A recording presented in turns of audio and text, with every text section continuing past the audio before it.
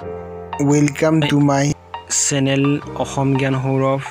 so এটা নতুন ভিডিঅৰ হৈতে আহিছো আপোনালোকৰ GST bill on MS Excel star wizard method use কৰি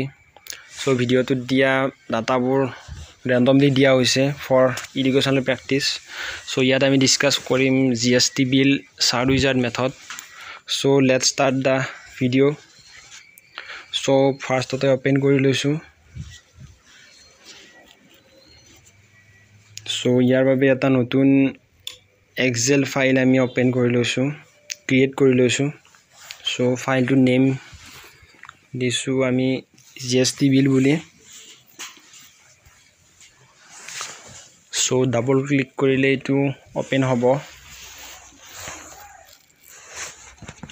so আমি এতিয়া কলম নাম বিলাক দি গৈ থাকিব লাগিব কলম নেম বিলাক আইটেম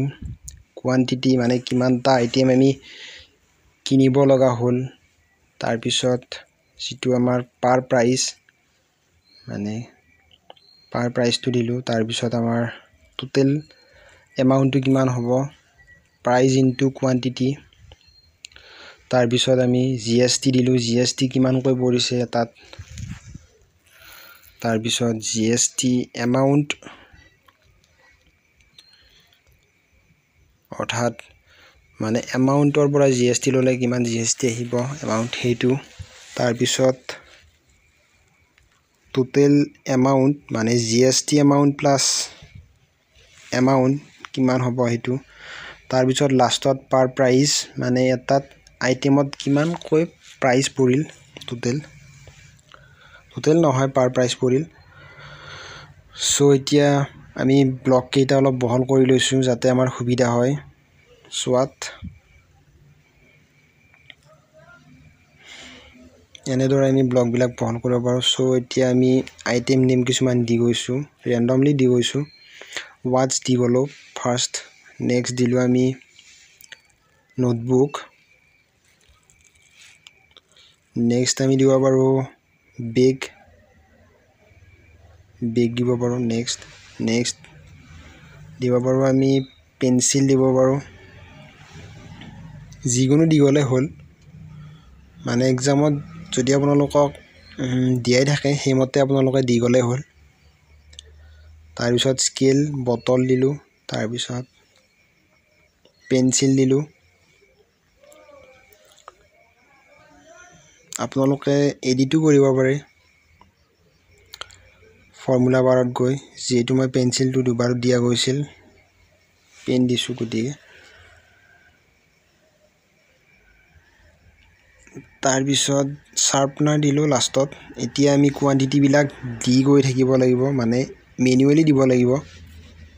কোয়ান্টিটি বিলাক মানে কোয়ান্টিটি ডাটাটো ম্যানুয়ালি দিব লাগিব আমি নিজে ৰ্যান্ডমলি দি গলে হল যদি এক্সামত দিয়াই থাকে হেমতে দিব লাগিব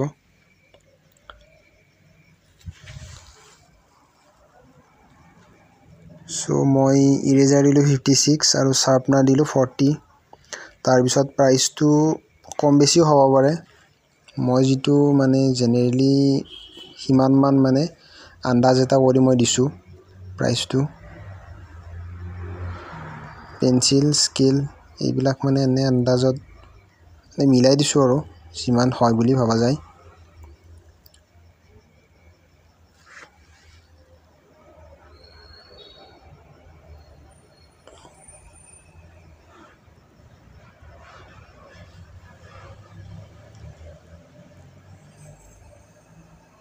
আমি যিকোনো ডাটা দিব পাৰো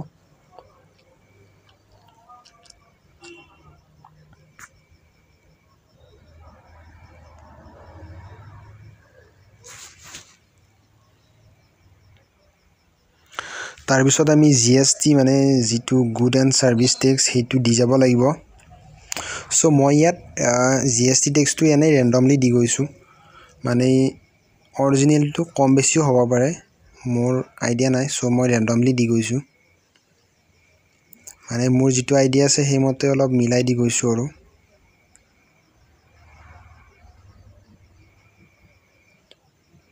বটলত মই 7% GST দিছো পেনত দিছো মই 9% ইৰেজাৰ দিলু মই 10% কমো হ'ব পাৰে sharpener 10% দিলো GST so GST amount এইবিলাক আমি ফৰ্মুলা ইউজ কৰিব লাগিব amount GST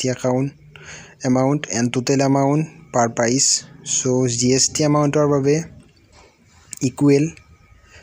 মানে quantity আৰু price to into হ'ব so B2 into C2 হ'ব দুটা আমি পূৰণ কৰিলে total amount টো পাম B2 into C2 so এতিয়া GST amount অৰ্থাৎ total amount ৰ পৰা 5% GST ললে GST amount টো কিমান হ'ব so তাৰ বাবে আমি দিলো equal to D2 into E2 মানে 2000 ৰ 5% GST ললে GST amount কিমান কৈ পৰিব so enter কৰিলে আমি পাম amount টো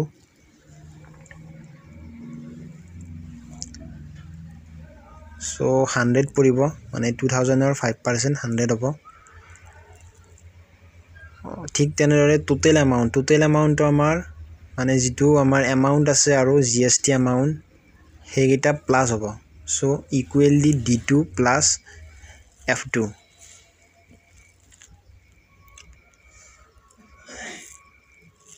so আপোনালোকে চাব পাৰে 2100 পৰিছে total amount so per price মানে এটা আইটেমত কিমান কৈ পৰিব হেইটোৰ কাৰণে আমি equally total amount ৰ পৰা divide কৰিব লাগিব quantity number so G2 divided by B2 তেতিয়া আমি এটা কিমান টকা কৈ পৰিছে হেতু গম পাব পাৰো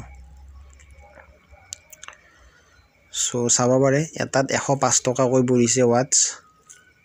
GST এড কৰাৰ পিছত GST এড নকৰতে কিন্তু 100 টকা আছিল so এনেদৰে আমি ফৰ্মুলা ইউজ কৰি এটা বনাই ললো এটা আইটেমৰ কাৰণে so আমি এতিয়া যিমানটা আইটেম নাথাকক কিয় 200 টা বা 300 টা থাকক আমি অতি সহজে কৰিব পাৰো এই সৰু প্লাস চিনটো ধৰি আনি তললৈ টানি আনিলে আমি গোটেইটাৰ অটোমেটিক্যালি আহি যাব ফৰ্মুলাটো অটোমেটিক্যালি ইউজ হ'ব এনেদৰে GST amount total amount তো আমি কৰি ললো প্লাস সৰু প্লাস চিনটো ধৰি আনি তললৈ টানি আনিলে হ'ল আৰু পাৰ প্ৰাইস এইগিটা আমি কৰি ললো মানে ফৰ্মুলাটো নিজে নিজে ইউজ হৈ যাব তললৈকে সো এনেদৰে আমি এটা GST বিল বনালো অতি সহজতে আৰু কম সময়তে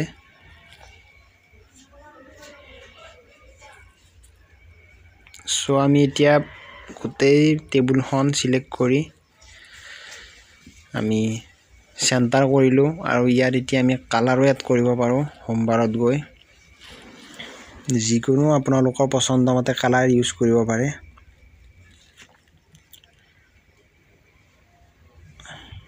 মানে হেডাৰ বিলাকত বেলেগ কালাৰ ডাটা বিলাকত বেলেগ কালাৰ দিব পাৰে আইটেম বিলাকত বেলেগ কালাৰ দি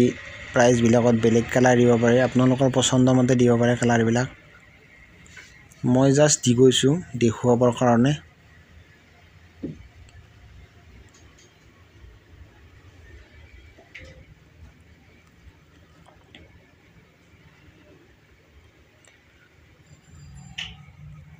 যদি আপোনালোকে ডাটা বিলাকৰ কালাৰ চেঞ্জ কৰিব পাৰে তেনেহলে এড গৈ কৰিব পাৰে এই বুলি থকা যেটো ৰেড কালাৰ আছে এই তলত তাত গৈ কৰিব পাৰে সো মই কালাৰ বিলাক চেঞ্জ কৰিলো সো মই এতিয়া বৰ্ডাৰো দিব পাৰো গোটেই টেবুলখন সিলেক্ট কৰি আমি মানে প্ৰত্যেকটা হেৰি কাৰণে অল বৰ্ডাৰ সিলেক্ট কৰিলো আমি আপোনালোকে সাইড বৰ্ডাৰো সিলেক্ট কৰিব পাৰে সো এতিয়া আমি চাৰ্ট উইজাৰ্ড মেথড ইউজ কৰি আমি মানে কুলম চাৰ্ট বনাব পাৰে আপোনালোকে তাৰ পিছত লাইন বনাব পাৰে তাৰ পিছত পাই ডায়াগ্ৰাম মেথড যিবিলাক থাকে পাই ডায়াগ্ৰাম হেবিলাক বনাব পাৰে তাৰ পিছত বা ডায়াগ্ৰাম বনাব পাৰে এইবিলাক চাৰ্ট হয় সো এনেদৰে চাৰ্টত দেখুৱাব পাৰে টেবুলখন এৰিয়া তাৰ পিছত স্কেটাৰ কিছন ডট ডট থাকে এইবিলাকত দেখুৱাব পাৰে আদাৰ চাৰ্ট কিছুমান ষ্টক এক্সচেঞ্জৰ বঢ়া কমা হৈ থাকে হেবিলাক দেখুৱাৰ কাৰণে সাৰফেস বাবুল কিছুমান দেখুৱাৰ কাৰণে ৰাডাৰ কিছুমান এইবিলাকৰ দ্বাৰা মই ইয়াত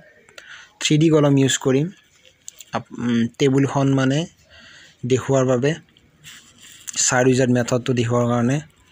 সো এনেদৰে এটা টেবুল ওপেন হৈছে অটোমেটিক্যালি হৈছে সো টেবুলটো অলপ ডাঙৰ কৰিছো সুবিধাজনক হোৱাৰ কাৰণে মানে এডজাস্ট কৰি ল'ব পাৰে আপোনালোকে এনেদৰে ইয়াত কালাৰ বিলাক দেখুৱাইছে আৰু আইটেম অনুযায়ী মানে কালাৰ বিলাক দিয়া আছে কোড কিমান টকা আহিছে এনেদৰে আপোনালোকে এটা মানে আন্দাজ এটা লগাব পাৰে আন্দাজ মানে একুৰেট ভ্যালুটো পাব পাৰে তাৰ পিছত আপোনালোকে ডিজাইন চেঞ্জ কৰিব পাৰে এনেদৰে অলপ দেখাত মানে ধুনিয়া হয় সো লেআউট চেঞ্জ কৰিব পাৰে এক্সামত যেনেকুৱাকৈ কৰিব দিয়ে তেনেকুৱাকৈ কৰিব লাগে মানে তাত এক্সট্ৰা মেথড ইউজ কৰিব নালাগে